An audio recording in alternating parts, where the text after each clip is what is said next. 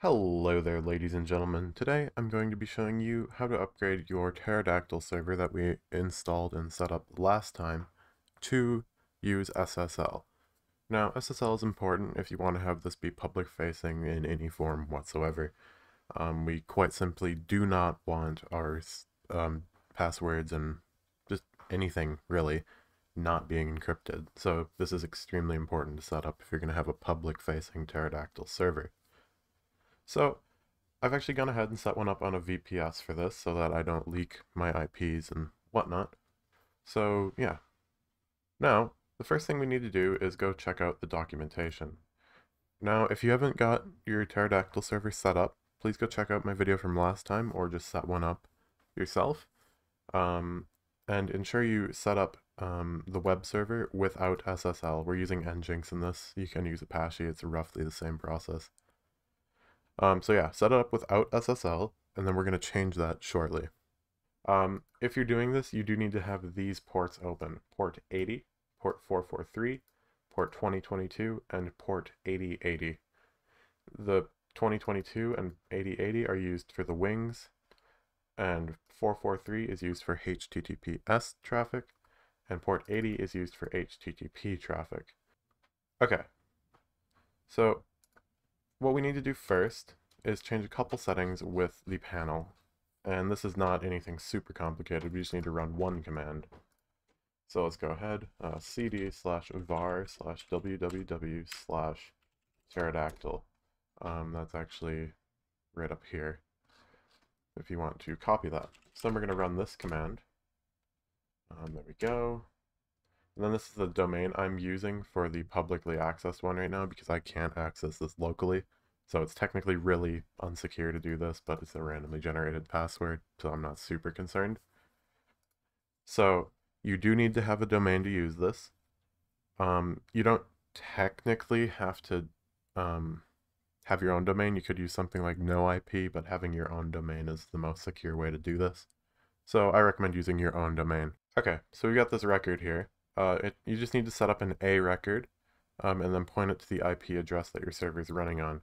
But if you want to run this behind like a Cloudflare proxy, just tick that. I'll show you the differences as we go along. So yeah, so we're going to use tero.syntheticmediagroup.com. Okay, so then on here, we do actually want to change this to https://tero.syntheticmediagroup.com. Then we can just hit enter through the rest of this, and it should be good. There we go. Now this is now all that changes is if the panel sends an email, it'll send them to HTTPS instead of HTTP, which is what we want. So then we don't need to change anything else in here. Now we can just go to the web server configuration, and now we need to go create an SSL certificate. So let's first apt update. Let that go ahead. Then we want to install certbot. Do that. And as I said, the reason we want to install it without SSL first is the web server has to be running to generate this certificate. So we're gonna actually switch the configuration over afterward. But yeah, we'll get into that here. Then if we're using Nginx, we want to install the Nginx add-on, or if we're using Apache, we want to install the Apache add-on. Now down here, we want to copy the command relating to our server, or to our web server. So I'm using Nginx, so we're going to copy the Nginx one. So then here, we just want to set our domain to our syntheticmedia.com. So set that to whatever you're using. Don't set it to what I'm using, because that won't work. So then we want to enter an email address to use. I'm just going to use my YouTube one.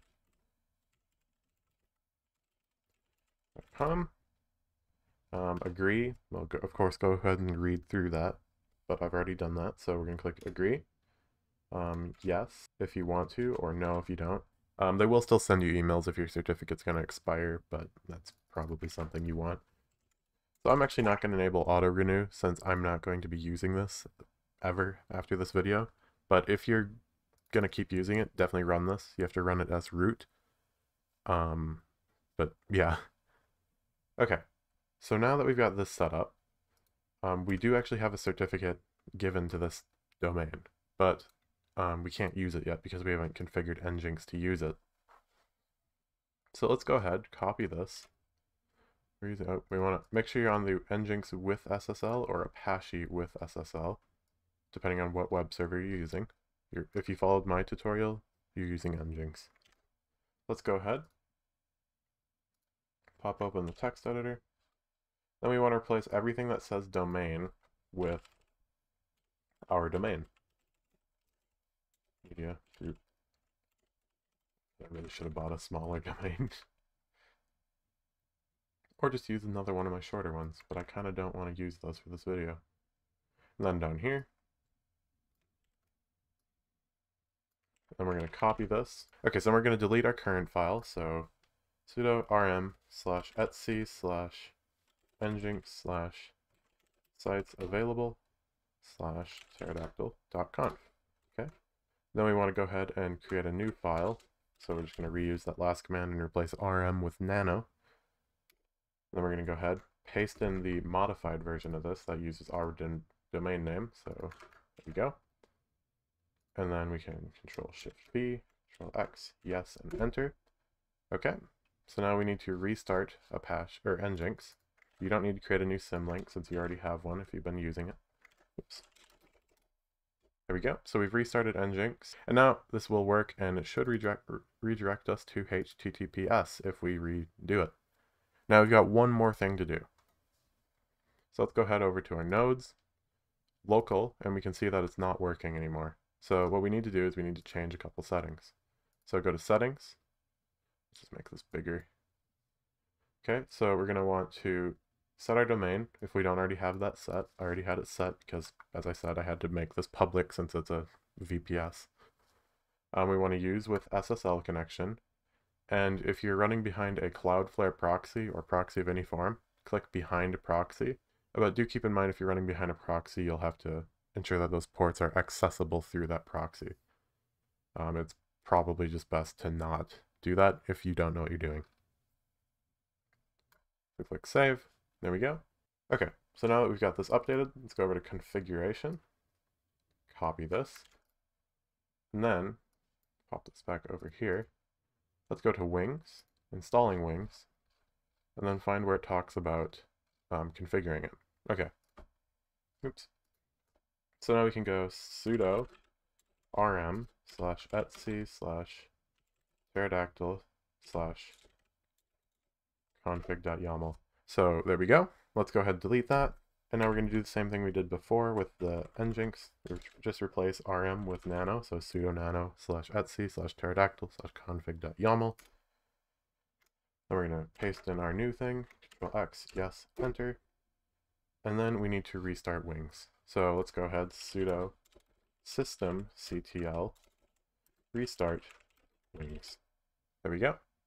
And now if we head back over here, go to nodes, we should see that it's back online and accessible. And we can see that's using SSL, and it's all good. So I don't really have enough memory to create a server on this, but if you did, it would work just fine. So if this helped you out, consider liking and subscribing. And as always, I'll see you next time. Goodbye.